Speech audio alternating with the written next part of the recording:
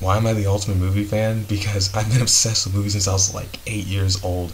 I mean, there's so many movies I know who directed it, who wrote it, who starred in it, who did the music for it, and sometimes who edited it. And it's been a dream of mine forever to make movies. And it's just a lifelong dream, and everyone's always supported me about it, and I've just kept going.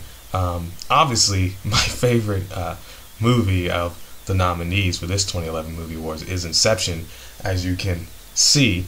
I actually had that poster before the movie came out. I took a risk. I was like, I just feel this movie's going to be good. So I put that up on my wall, and I've never felt the need for one moment to take it down. Really, honestly, I'm just a big fan of movies. I mean, I still own Laserdiscs of films, and it'd be awesome to be at the MTV 2012 Movie Awards, because, I'd be around people who hopefully I get to work with one day, and hopefully who would be appreciating my work one day.